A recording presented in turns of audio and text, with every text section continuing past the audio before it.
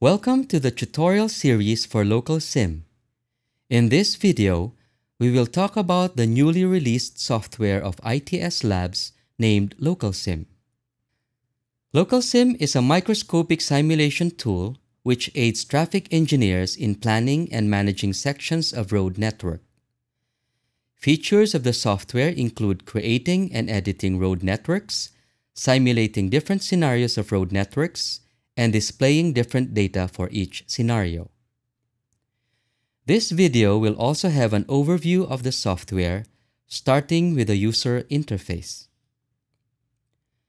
This is the interface of the LocalSim software. There are three main parts in the software. The first part is the menu bar as shown here. The menu bar contains functions for managing a simulation, such as simulation input and simulation runtime. The second part is the toolbar as shown here. The toolbar contains functions for creating a road network. The functions for each item will be explained in depth in the succeeding videos. The last part is the canvas as shown here. The canvas is where the road network and the simulation is displayed.